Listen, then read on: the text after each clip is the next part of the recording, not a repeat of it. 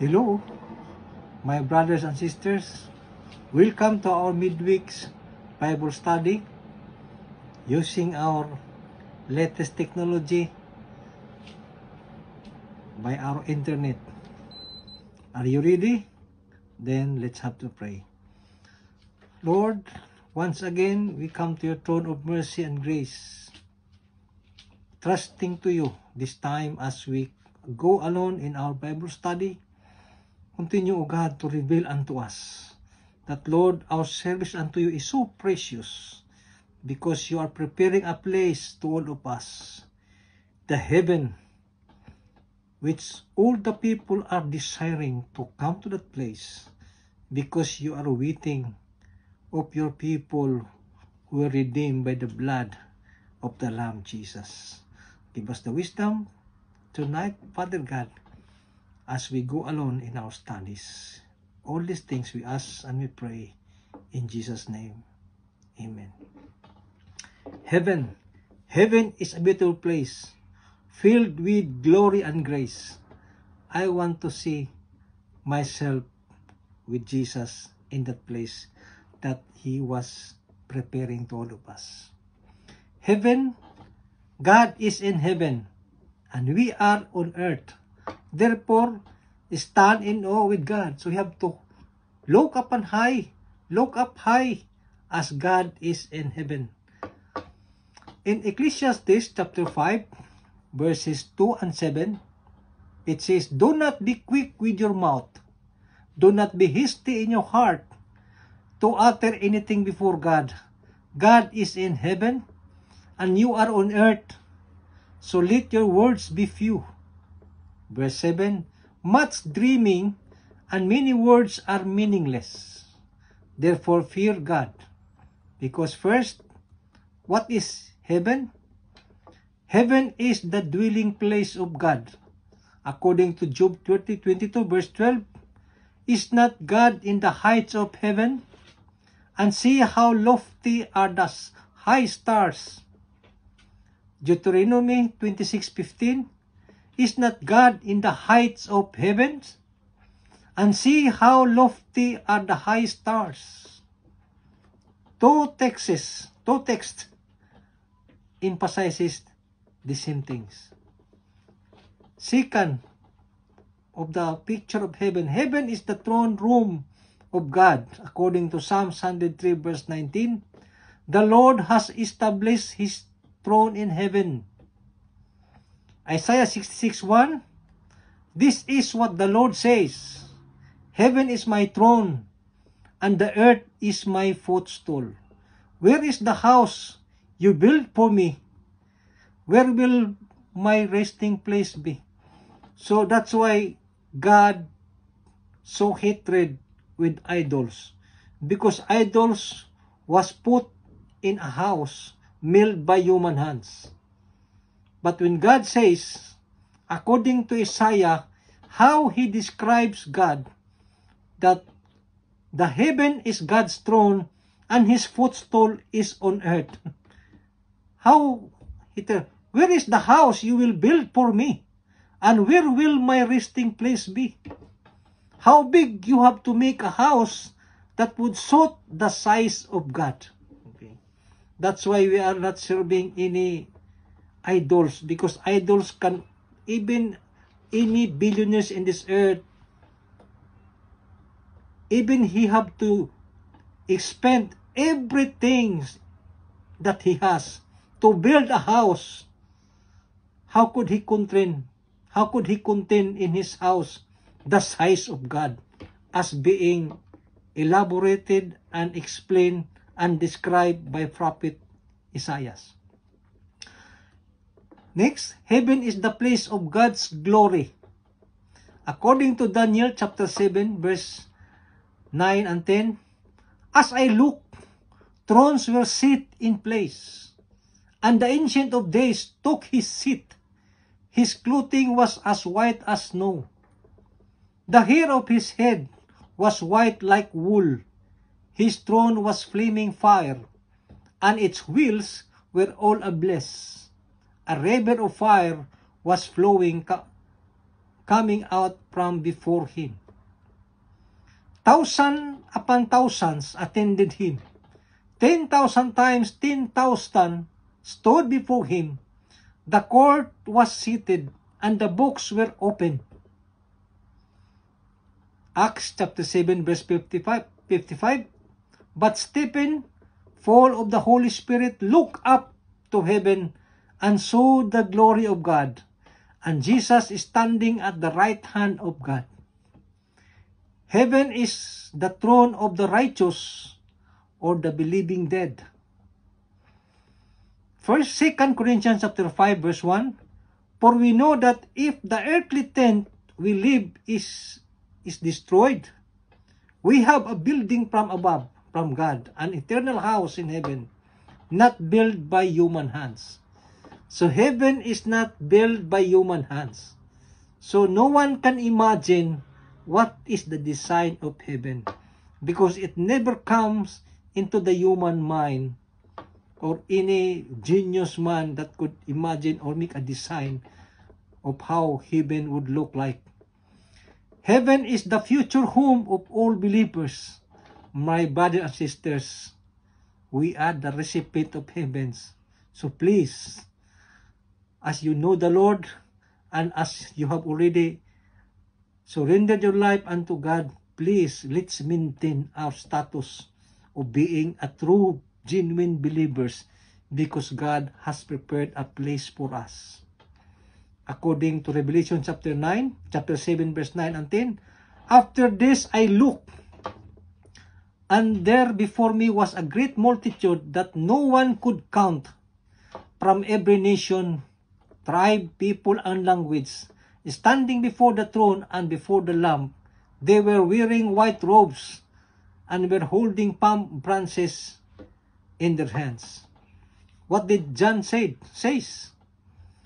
A great of multitudes, my brothers and sisters, not only us will go to heaven, but all the people who had surrendered and give their life unto God and received Jesus Christ as their Lord and personal Savior, they are recipient, and the heavens is prepared also for them. And they cried out in a loud voice, salvation belongs to our God, who sits on the throne and to the Lamb. Second thing, what is the nature of heaven? According to 1 Corinthians chapter 2 verse 9, however, as it is written, what no eye has seen, what no ear has heard, and what no human minds had conceived, the things God has prepared for those who love Him. For now we see only a reflection as in a mirror. Then we shall see face to face. Now I know in part, then I shall know fully, even as I am fully known. No mind has conceived, no eyes had seen, no ear has heard what God had prepared, the things in heaven, to those who love Him, and to those who obey and continually follow His voice. A place of great glory. Okay. In Matthew chapter 13 verse 43, then the righteous will shine like the sun in the kingdom of their Father. Whoever has ears, let him hear. Second, it is a place of continual worship. According to Revelation chapter 16, chapter 19, verse 1 to 6, after this I heard what sounded like the roar of a great multitude in heaven shouting, Hallelujah! Salvation and glory and power belong to our God, for true and just are His judgments. He has condemned the great prostitute who corrupted the earth by her adulteries. He has avenged on her the blood of His servants. And again they shouted, Hallelujah!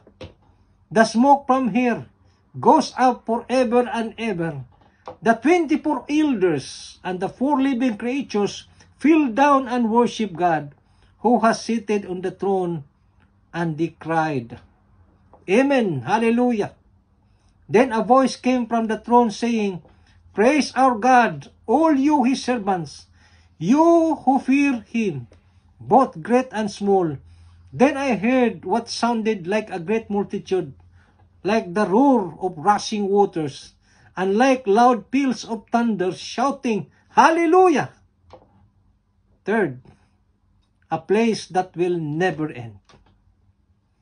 2 Peter chapter 1 verse 11, and you will receive a rich welcome into eternal kingdom of our Lord and Savior Jesus Christ. Fourth, heaven is a place untainted by evil.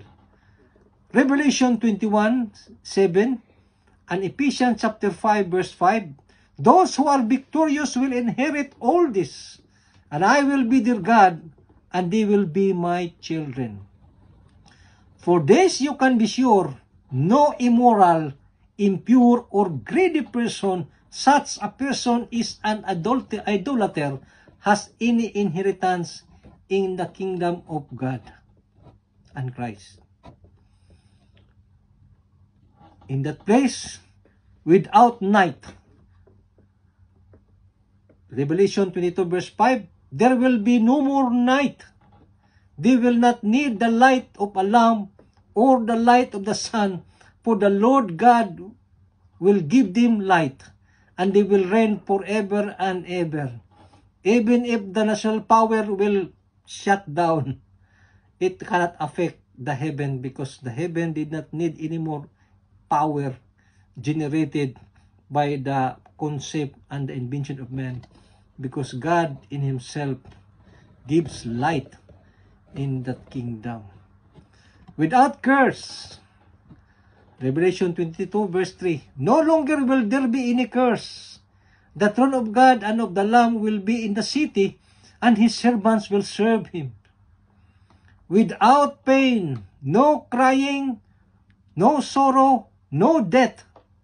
In verse 4, he will wipe every tear from their eyes.